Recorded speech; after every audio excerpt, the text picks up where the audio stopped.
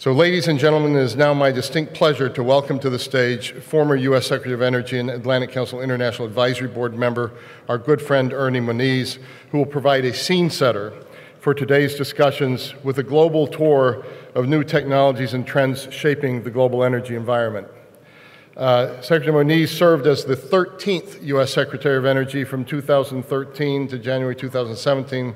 As Secretary, he advanced energy technology, innovation, nuclear security and strategic stability, cutting-edge capabilities for the American scientific research community, and environmental stewardship. He now hangs his hat at the Nuclear Threat Initiative, where he's Chief Executive Officer and Co-Chair of the Board of Directors. Secretary Moniz, with that, the floor is yours.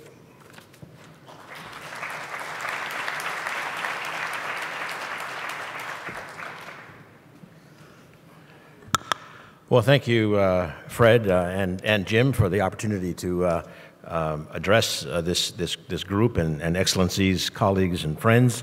And I want to assure you that those are not exclusive categories. They highly overlap, and that includes Sultan and Suhail as well.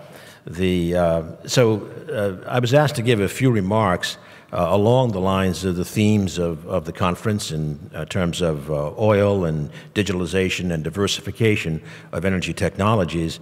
And let me first say, of course, on the issue of energy geopolitics, of course, that's historically been tied to oil, and then in the 1970s, with disruptions in the markets, that led to great change that we see today. The diversification of suppliers, and often not mentioned enough, the fundamental change in terms of market structures and futures trading and the like. But today, with this market, of course, we still have a situation where transportation globally is virtually 100%, not quite, but very, very close to 100% dependent upon oil because of its unique properties, meaning that, of course, we still have these issues of energy security to deal with. I might add that, of course, we all know the United States, it's already been stated, especially by the Deputy Secretary Bruyette, that the United States now is producing the order of 11.5 million barrels a day, and this raises the discussions about energy independence. I have to say, despite what my good friend Dan Bruyette said, that there's a bit of an illusion here in terms of energy independence, and that even includes a possibility in the next decade of having net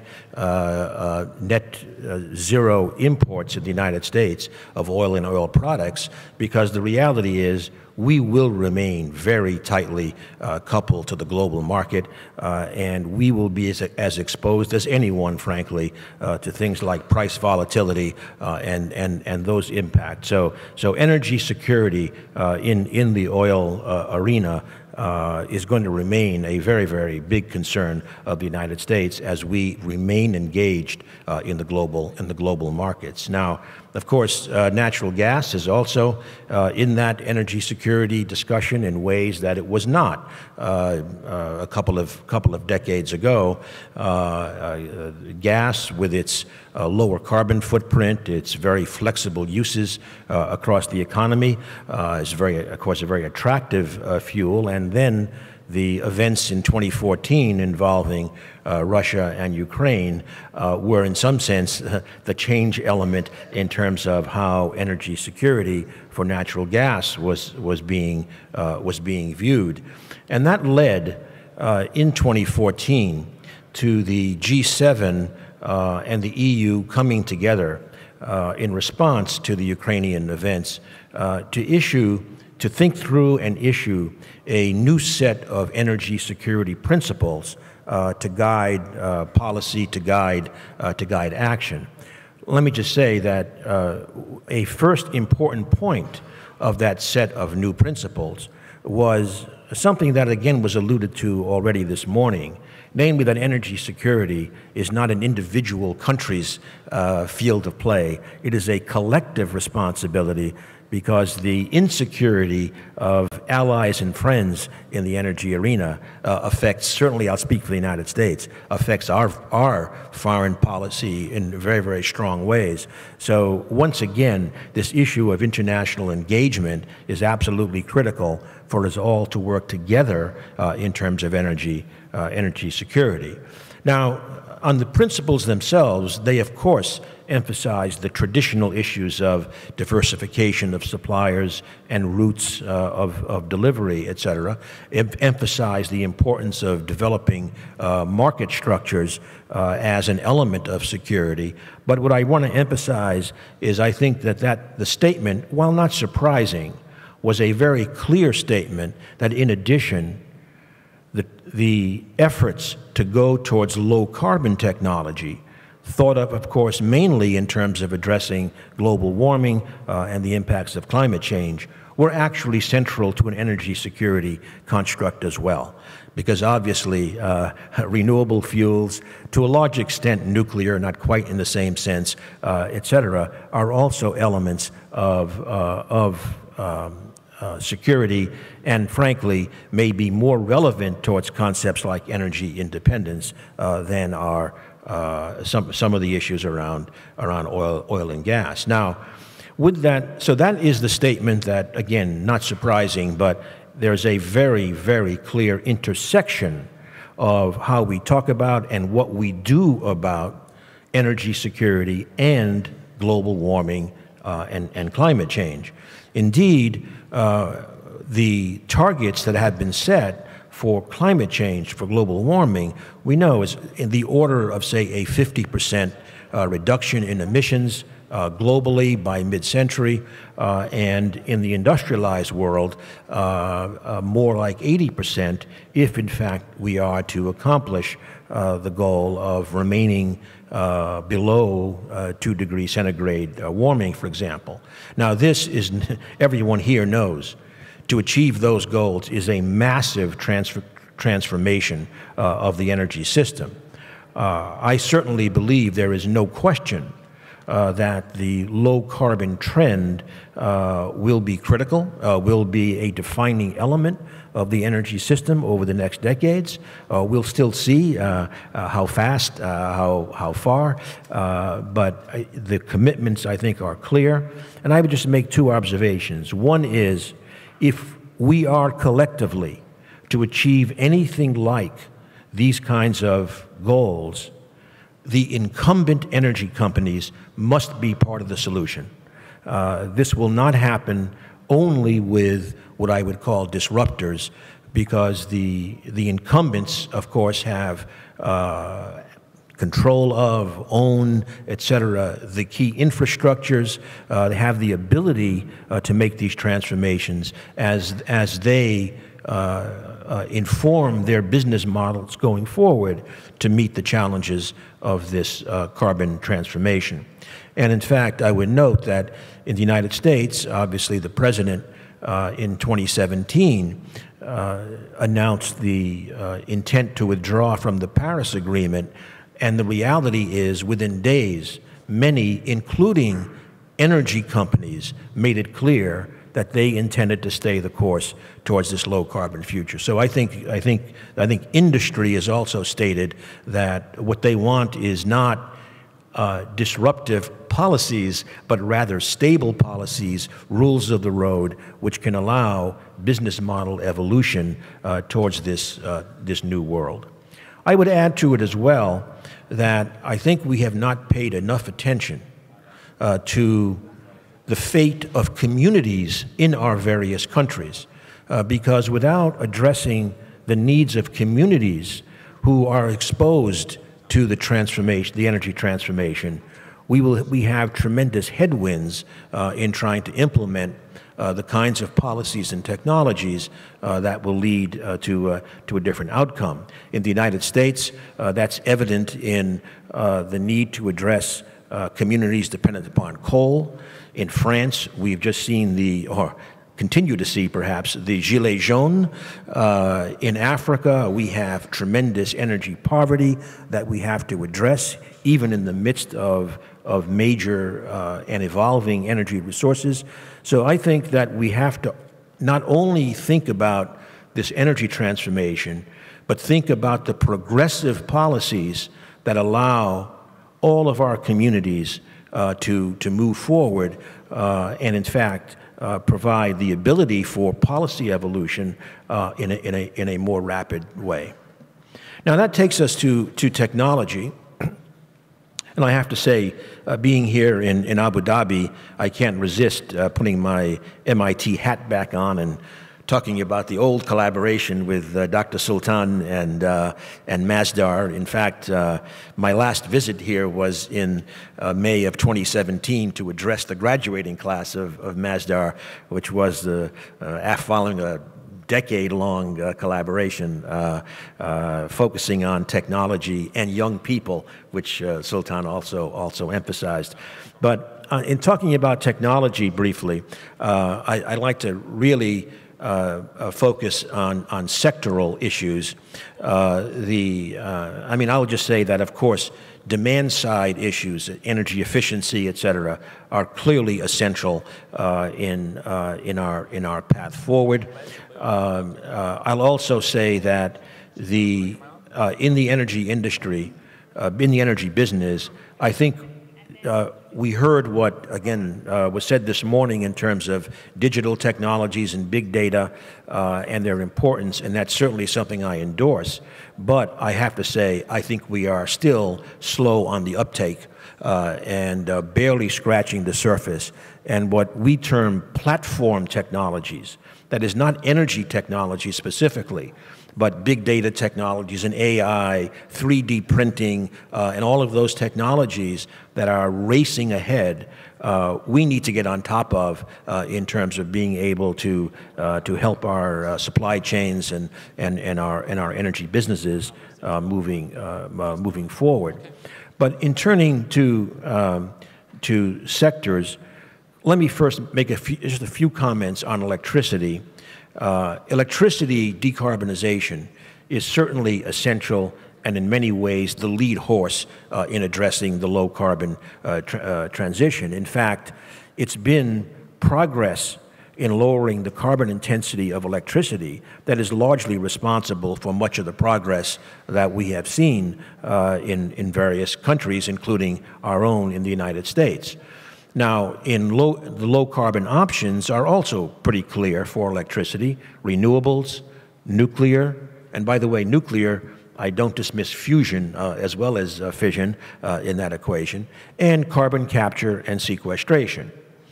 Now, on nuclear, let me say, again, the Emirates are a regional leader, as we all know, in nuclear, but everywhere, frankly, certainly including in the United States, cost and schedule challenges are just endemic as the Generation 3 and Generation 3 plus reactors are built.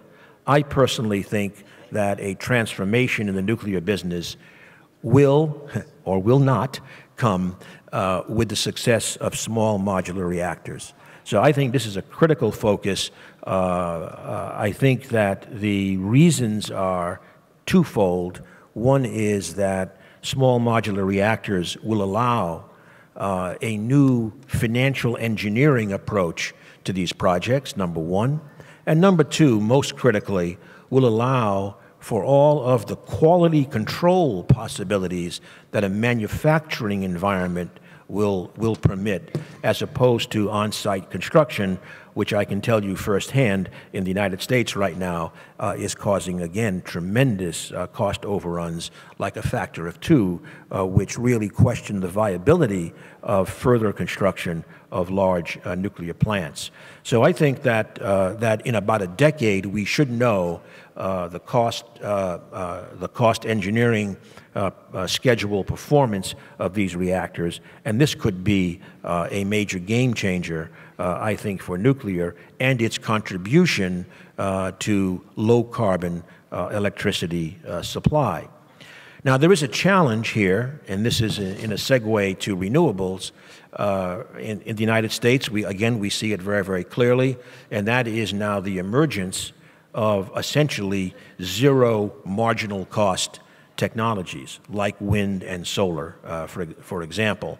The entire regulatory structure in the United States for competitive markets is founded on the principle of marginal cost dispatch. It wasn't designed for a system where one has zero marginal cost technologies, which are in turn subsidized in their capital cost. So I think we are also going to see a revolution in the policy and regulatory structures to accommodate these different forms of low carbon technologies. Which takes us to to solar in particular. I'll focus on in these few minutes. As you all know, the costs of solar have continue to plummet. We are now talking about $1 per watt for utility solar installations. A rather incredible, continuing drop over the last few years. But there are challenges. And we all know the challenges of intermittency, which of course leads to storage and natural gas as complements to solar. But we don't often enough talk about the daily production curve of solar. As we all know, there is something called night, for example.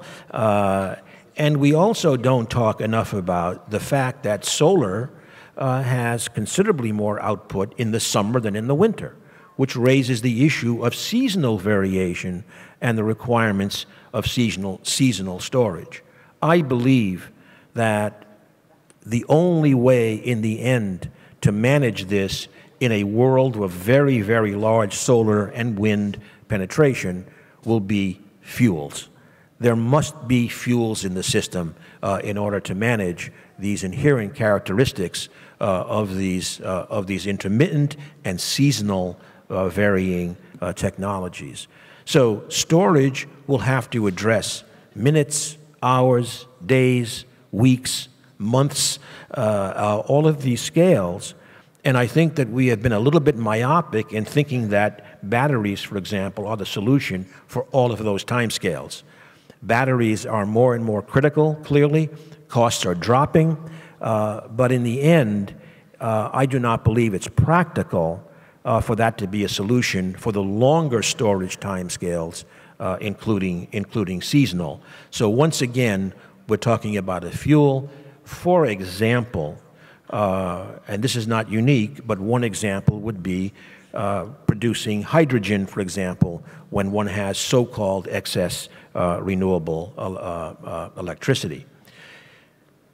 Now, in saying hydrogen, what I really want to emphasize is that's only one possible pathway, but really want to talk about the other sectors. So as I've said, electricity is what we focus on a lot, and it's a lot of the early gains in terms of lower carbon along with energy efficiency. But what about transportation, industry, buildings, agriculture? The reality is electricity is a minority of the emissions we are addressing. I'll just take California as an example. Transportation, as is the case in many other places, is the largest single emitting sector. We just saw the results from the Rhodium Group about the United States having a very substantial carbon emissions increase last year. What was the lead? Industry up 7.4, I think it was, no, 5.7%. Industry increase in emissions. This is the story. If you want to address carbon, you got to go where the carbon is. And transportation and industry are very much more difficult sectors to address than electricity. We need to have more focus in these areas. Now, clearly, in transportation, light-duty vehicles are amenable, certainly, to battery solutions, fuel cell solutions, and the like, but that is not a way of addressing the entire sector. Heavy-duty vehicles, aircraft, etc. I believe we're going to have to keep looking as well for low-carbon liquid fuels, ideally those compatible with current infrastructures if we are moving forward. So these are tremendously important technology directions to be pursued. Natural gas could have a role, LNG in certain heavy-duty vehicle situations, but that also will not be a universal solution. As we look at these alternatives, we also have to remember infrastructure. We already have 3 enormously developed infrastructures: oil, gas, electricity. Will we be able to adapt the oil infrastructure to new fuels? Will we be able to sustain a natural gas infrastructure that will be needed at a minimum as a major contributor to a several-decade transition to very low carbon? Will we be able to expand the electricity infrastructure in order for it to play a much larger role throughout the energy economy? Will we need a new massive hydrogen infrastructure? Will we need a new massive CO2 infrastructure? These are open questions, but once again, if the incumbents who understand how to manage oil-scale infrastructures are not part of the solution, it's hard to see how one gets there. In industry, there are things like the need for high-quality heat and the like, and we can see several pathways: efficiency, reuse, remanufacturing, recycle, some electrification, biomass feedstocks, carbon capture, utilization, and sequestration. And what I really want to finish on in the technology is really emphasizing that we need, in my view, a lot more attention on carbon capture, utilization, and sequestration. Of course, success there will be a game changer for fossil fuels, almost by definition. So let me talk about hydrogen. Now, hydrogen and electricity could be, again, this is not a prediction, could be one way of handling economy-wide energy service requirements. Today, steam methane reforming is, of course, the principal pathway, and I'm going to use a strange unit, 6 gigajoules, roughly speaking, the energy of a barrel of oil, because that's a nice benchmark to compare. So with SMR, we're talking just over $40 per 6 gigajoules of hydrogen. With electrolysis, which is the favorite, carbon-free electricity, splitting water to make hydrogen, today those costs are approximately $250 for the same unit. Dramatically more expensive. We have to think about this going forward. In fact, today, if we were to do steam methane reforming with carbon capture and sequestration, we'd be talking $75 to $80 per 6 gigajoules, still much less expensive than electrolysis today. Now, we can drive costs down, of course, but I want to argue that for this one example, once again, natural gas may be a very, very important part, not only of a transition, but of a asymptotic situation where we are relying on hydrogen as a major part of meeting the economy. But nothing comes cheap. So even in this, let's say, natural gas plus CCS approach, now comes the issue of, will the public accept sequestration of that much carbon dioxide? To give you a scale, one coal power plant, it produces megatons of CO2 per year. If you put that underground for 50 years from that one plant, to use, again, I'm using units familiar in the oil business, we are talking about billions of barrels of carbon dioxide in geological sequestration. So it gives you an idea. We have cost barriers, we have public acceptance barriers, and we really need to come together in terms of plotting out the options for a low-carbon future. Indeed, another area where I think we are way underinvesting is the whole area of carbon direct removal, which can be from concentrated sources, dilute sources, the air, the oceans. We are not spending enough in terms of developing the options for large-scale utilization of CO2. We have not answered the questions about long-term geological storage or long-term biological sequestration. There's a tremendous palette here of options. The future of how the energy industry evolves and the role of the incumbent companies is going to be dependent in the longer term, mid-century, on answering these questions. So finally, my message pretty clearly, I hope, is, and we've heard it already this morning, innovation in technology, in policy, and in business models is absolutely critical, and we need a large dose of humility in thinking about the pathways to low carbon after 5 or 10 years, because there are so many factors, political as well as technological, that our focus should be flexibility and optionality for all of us to meet a low carbon goal in the best way that we can. That's a hell of a lot better than predictions that are completely worthless for several decades down the road. Thank you very much.